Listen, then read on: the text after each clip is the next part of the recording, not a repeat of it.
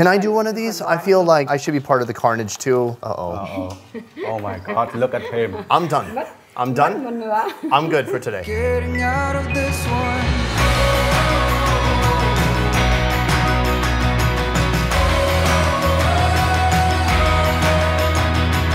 Vietnam boasts cuisine as diverse as its geography. In the north, one could argue Hanoi's signature dish is bún chả. It's like this sweet, savory, rich smoke coming off the grill. Down south in Saigon, they grill up mouth-watering pork chops with broken rice. This has got to be one of my top 5 favorite meals in Saigon.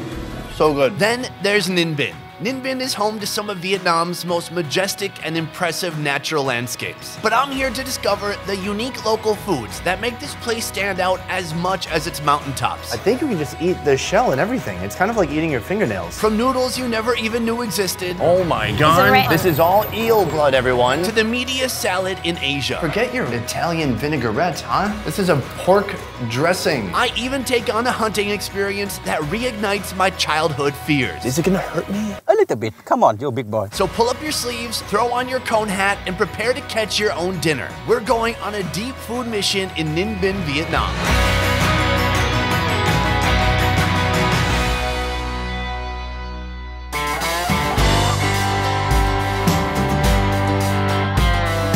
Today, Hanoi local and one-trip guide La joins me for a special Ninh Binh breakfast. We are in Ninh Binh focusing on different delicacies. Today we're having kind of an unusual breakfast. Forget your cornflakes. We have eel and we're putting it on noodles. The owner is here right before us now. Thank you so much for having us here today.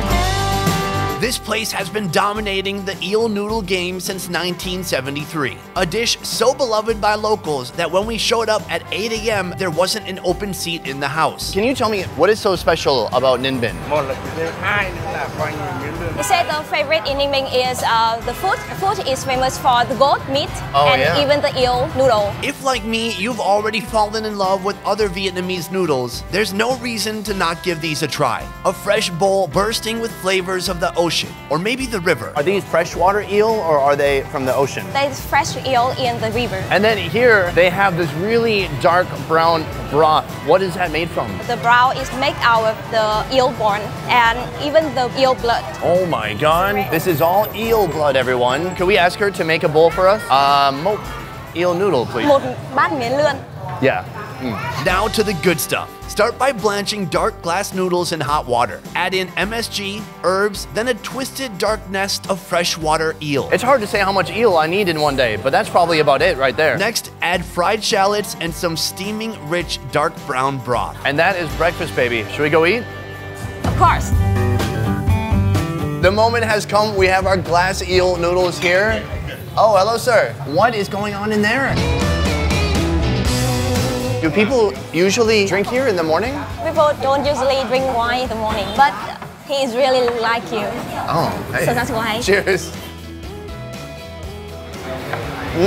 That's a good breakfast wine. Smooth, sweet, not too strong. If you're gonna get a little buzz for breakfast, that's the way to do it. Sir, thank you for sharing this with us. Yeah.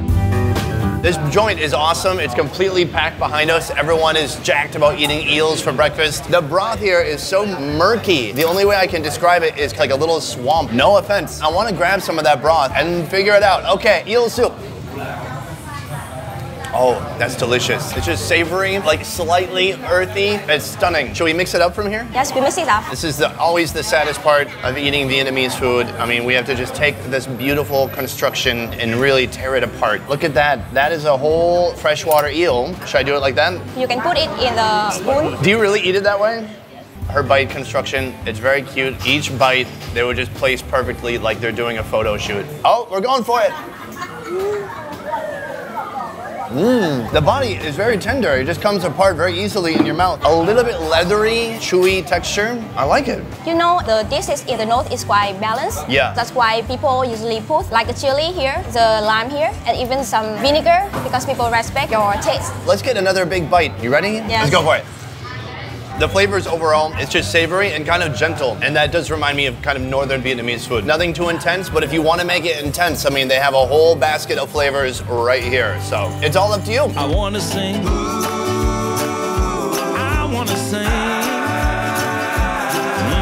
We are basically in the suburbs of Ninh Binh here, and we're going to a special house where the man of the house used to be a chef in Hanoi. He's come out of retirement to cook this next dish. But what is the dish? They're called rice patty eels, and they're anything but friendly. It's like the eel, but it's very, very angry. Despite the fact that it's an angry eel, people here still love it and even put it in their food. I don't want this angry eel. I'm not doing it.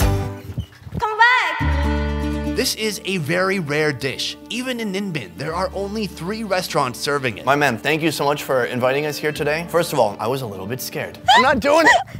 But now, I've never seen a meal more beautiful than this. Hell yeah. We have a little bit of everything here. We got chilies, shallots, lemongrass. This is the salad made from the eel. Stunning, it looks like it's breaded. Preparing this takes time, patience, and skill. First, the eels are doused in vinegar and salt water, allowing you to get a better grip on them. These are some heavy-duty tools for eel filleting, but they have some super tough skin on the outside. Sir, is this why you retired from being a chef? Because this looks really hard. After skinning, the eel is gently and carefully filleted, then cut into thin slices. Next, local galango, very similar to ginger, is finally minced, and he squeezes the natural juices onto the eel. The chef then combines minced galango with MSG, lemongrass, fried shallots, lime leaves. This all gets a final coating of fried ground rice. Garnish and plate. I wanted to just take a moment to taste right here. It's the eel alone and see how I feel about it emotionally. Still that really fresh, raw flavor, little fishy, but in a good way. The main protein of this meal will actually be outshined by its accompanying sauce, a vibrant orange color consisting mainly of everyone's favorite salad dressing ingredient, pork meat. Yes, this sauce is mainly a pork puree. The fact that this is like half pork is what really blows my mind. First, stir fry the pork with shallots, chilies, shrimp paste, chili paste, MSG, sugar, and water. I mean, forget your Italian vinaigrette. This is a pork dressing. Steam it, blend it, then dump it, add in pureed, sour fermented rice, and cashew oil. Really rich, vibrant cashew oil turn everything this beautiful shade of red. Add in more sugar, let it boil, and then it's ready to eat.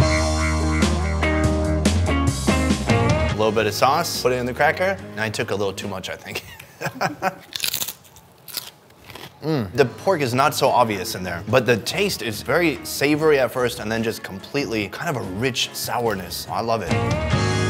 You can eat it like this or eat it like a pro. So you just load this up with like every herb. The crack and the fig leaf are good for your health. Oh, and then we make it kind of a cone. All right, how's that? That's a pretty good cone, huh? Here, I'm gonna put in some shallots. One chili? Yeah. You guys saw that, that's right. From there, put a lot of sauce inside. Look at this beauty right here. Is it a one-biter? Oh yeah, he just, don't tell, show. Here we go.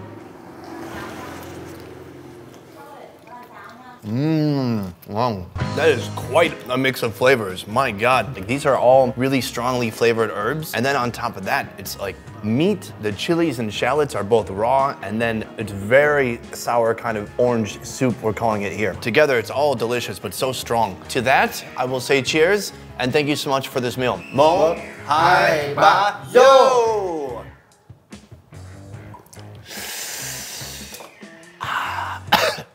No, I didn't cough. Cut it. Edit that out. I'm fun. Together on this pilgrim's trail. There's one more delicacy that I cannot leave without trying. Local Ninh Binh mud crabs. The only problem is, we need to catch them before we eat them. One trip guide Sang will introduce me to my teacher. We are here with the crab catching master, Xin Chao. Thank you for joining us today. In the Vietnamese countryside, nothing goes to waste, not even little mud crabs. This afternoon, I'm joining Miss Lat and her daughter. Miss Lat is a retired farmer with years of mud crabbing experience under her cone hat. These hats are so useful in blocking the sun and the rain, and you can flip it upside down and play a game of dice. How come there's mostly ladies wearing these? Đấy là phong tục tập quán của một địa phương. Phân biệt giữa nam và nữ. That is the local traditional to identify woman and man. I don't know. Oops. Mud crab hunting. Step 1, say goodbye to your shoes. I'm getting like a mud treatment on my feet. Step 2, watch and learn. Oh, we got something. I was gonna mic up the sound of her digging it out, but right here we can just ask him some questions. How do you feel? You just got caught. What's that like? That was a dumb idea, obviously. Step 3, get your hands dirty. I'm gonna just kind of blindly stick my hand in there and see if anything claws into it. Is it gonna hurt me? A little bit. Come on, you're a big boy. Oh, Jesus. Oh, there's a crab in here. It's still alive. Look at this. Oh, he's doing a little side shuffle. Whoa. So what kind of crab is this? This is rice field crab. Oh, you're like we're in a rice field. It's a crab. It's a rice field crab. When you cook normally, how many of these do we need? As he said, around 200 grams of crab. Guys, I got a snail. What kind of snail is it? Is it a rice field snail? No, it's a river snail. Oh, really? Oh, it's trying to get away. Yes, look at this. He's pumped. He's not even that freaked out. Yeah, he's a little fighter. All right, we have yet another to add to the bucket. There we go. So guys, we're gonna spend 2 to 3 more hours collecting crabs here before we head back and cook these up.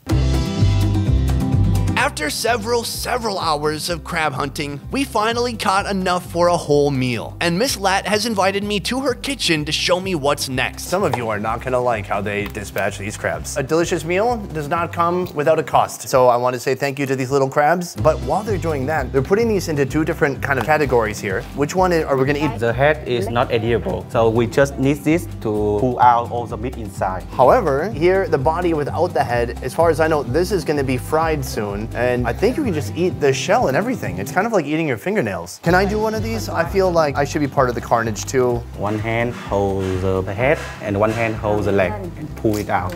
Oh, that's pretty easy. Uh-oh. Uh-oh. Oh my God, look at him. I'm done. I'm done. I'm good for today. Oh, buddy. Oh, I'm so sorry. Xin lỗi. Remove the sensitive part of the crab. Oh, take out the PP? Got it. Got it. Our soon-to-be fried crabs get a dose of lemongrass, salt, MSG, pepper, and sour fermented rice. This is the most fermented rice I've seen in one day. I've never seen it used this much in cooking. Then add jungle honey, betel leaves, and let it fry. The crab in the countryside, they normally feed on the rice field from the snail, insects, so their meat is more dense and more flavors. Well, look at all this food, guys. Thank you so much for doing this. We have the fried crab here, and then this is the soup from the crabs. I want to try this one really bad. Use apricot leaf and some kid leaf. Put a little crabby on there, and then we're gonna wrap it up by, you put it in some chili sauce. Cheers. Oh, that's cool. It's a bit hard and a little gritty in some parts, but actually, the taste is just like a fried potato almost. I want to try one of these bad boys alone. Big, beautiful crab. That is good. The shell, super crunchy, and then there's some meat inside. It's kind of a livery flavor meat. I did not expect it to be so delicious. When is the last time you made this? Oh, she said she have this almost every day. When people have it, they normally have a cup of strong wine. Oh, yeah, where's the wine? Oh, really? That's really thoughtful of hers. Oh yeah, that's some strong rice wine. In a family meal, normally the children will pour the rice for their parents. Yes, so that would be your roast. Well, how old were you when you started pouring your parents' shots? 6. Gosh, you know, I'm really coming around on this having kids thing. Mo, hi, ba, yo. Thank you. You gotta chase it, and another crab.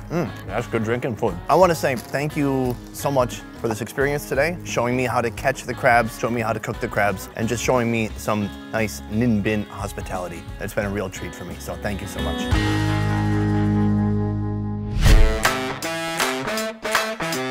Guys, thank you so much for watching this video. Thank both of you for joining me today. And for you guys, this video was made possible by One Trip Vietnam. One Trip is the highest rated tour company in Vietnam, doing tours from north to south in all major cities, including Hanoi, Nha Trang, Da Nang, Hoi An, and Saigon. You can experience food tours, adventure tours, and more. Right now, One Trip is doing tours from Hanoi to Ninh Binh. To learn more about One Trip, check out the links in the description down below.